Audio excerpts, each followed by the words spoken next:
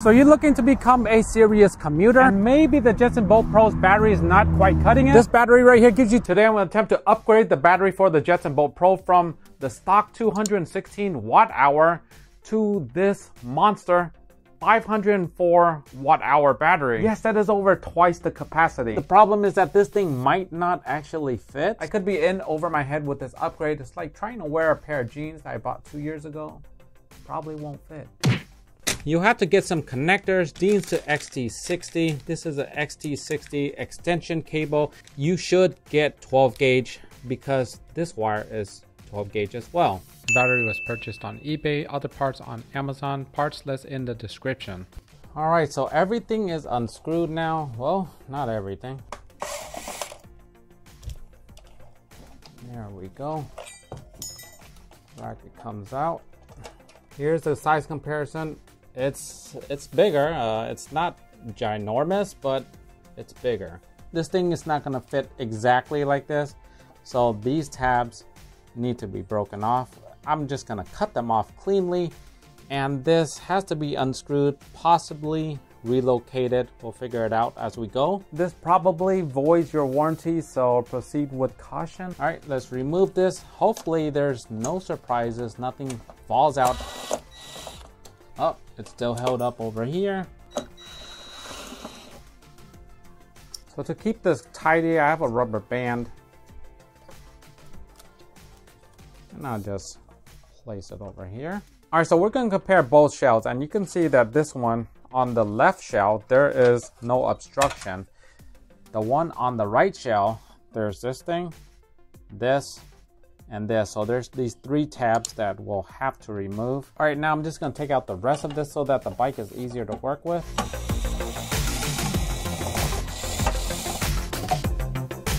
Dry fit. This thing might fit. Can I close it though? Yeah, we'll see soon enough. Once I trim the other side, then I'm gonna play with this. All right, it's time to get trimming. Okay, the basic ones. Got this Dremel. It has this flat blade. Hopefully it's enough.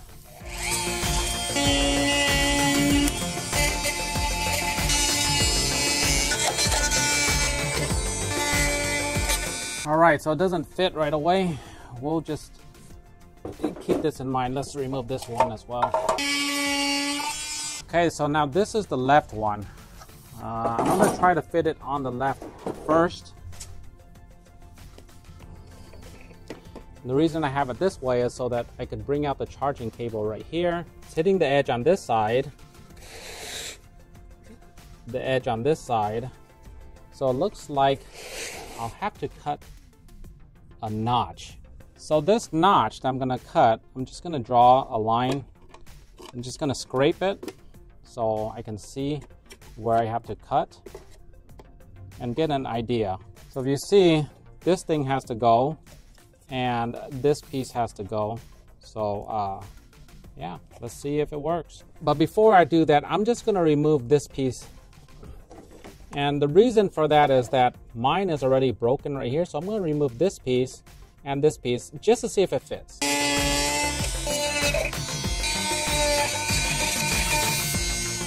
Wow, this thing almost fits. So we're gonna see if we can just trim this guy and maybe get it fitting.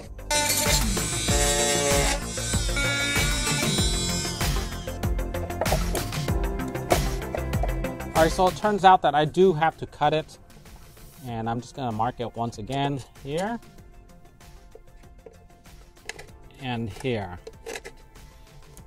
But as you can see that this side is already sitting against the mount. And once it sits against the mount, because this is 2.8 inches, it will fit. So we're doing this side first.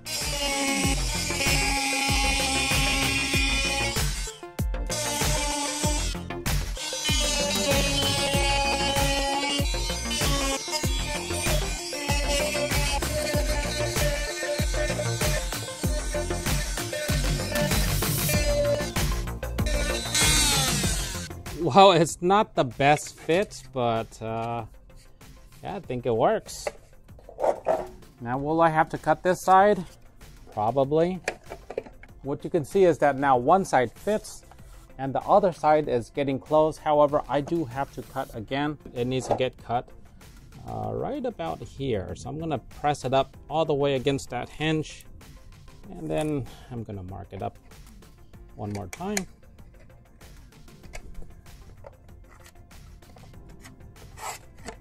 And as you see is this mark.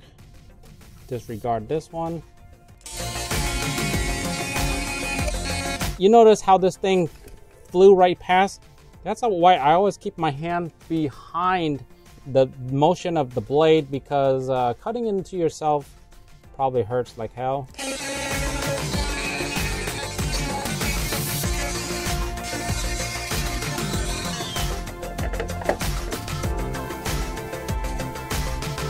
Look at this. We are good all the way around.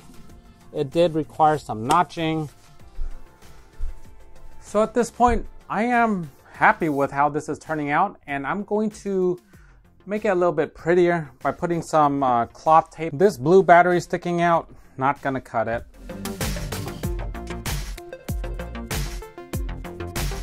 All right, so now I'm just gonna wrap this up because it's no longer being used. Okay, right.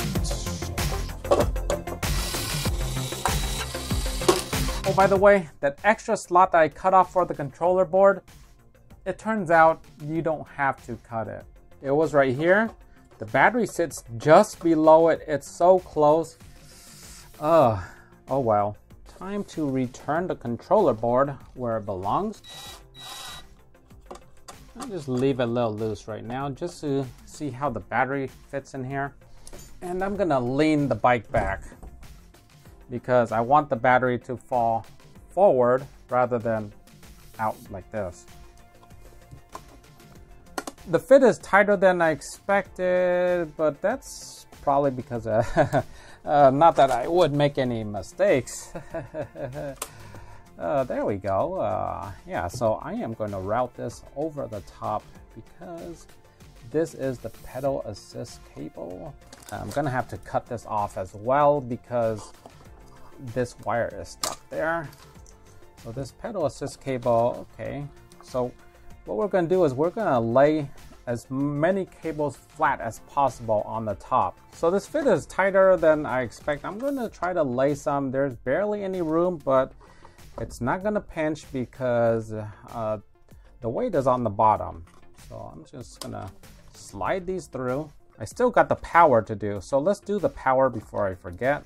So once again, this Dean's male to, I believe this was a female XT60. I don't even know if it's a male or a female. It has properties of a female and a male, like kids these days. Wow. Okay. And here's the power. Oh, that didn't sound good. Oh, whoa. Scary sound. Okay, so what I noticed is that this fit is not that great. Okay, there we go. Shove everything under here. Sorry calling this being a foot-long cable, but it's a lot longer.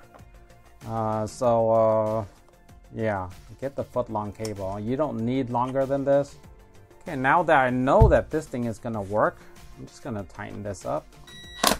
And this pedal assist cable is it's kind of a problem, but we'll see in a second. So if I put this down here, it's gonna pinch. But if you look at the very corner, there's actually a tiny little gap. So I'm gonna put it in that little gap. There. Okay, so that is about as flat as I can get it. Yeah, I'm just gonna use a little bit of tape just so it doesn't run all over. So it was pinching on these tiny little wires, and that is the last thing you want to do. Make sure it's down there. So back here, it's pedal assist, power cable, charging cable. You just have to do it in that orientation, otherwise stuff is just not gonna fit. Okay, so now you can feel that everything is tight, like in your 20s. So now it's missing a screw here, and that will decrease the rigidity. I wish I had a zip tie on me. I don't, so I'm just gonna use this garden tie.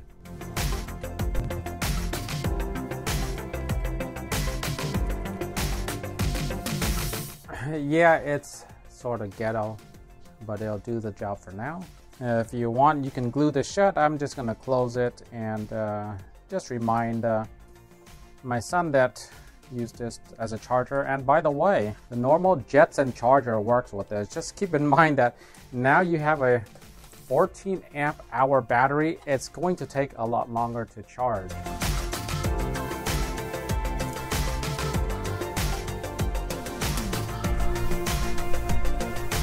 I'm not sure if it's faster, but it does feel more peppy. Battery anxiety of a long haul is hopefully a thing of the past.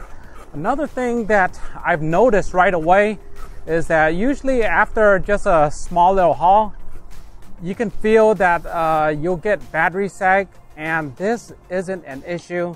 Big battery, oh yeah.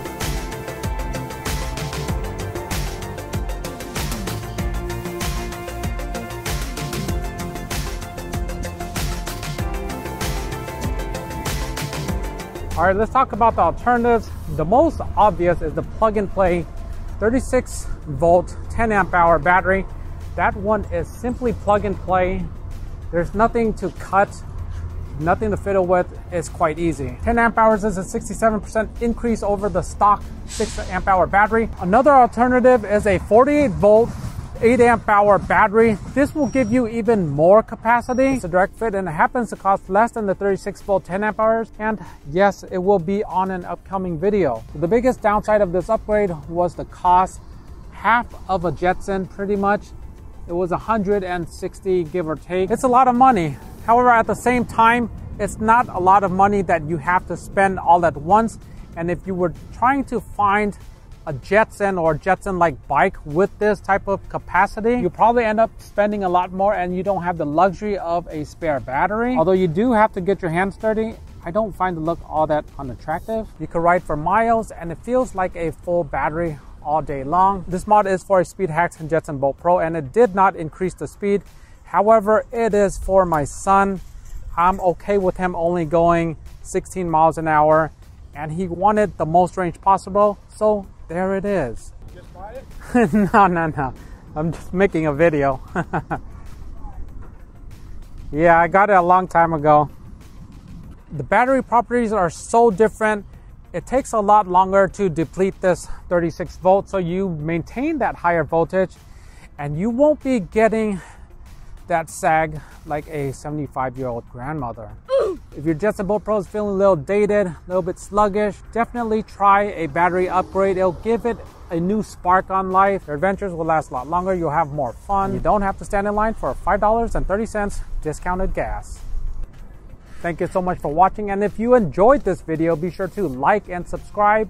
See you on the next one. Take care.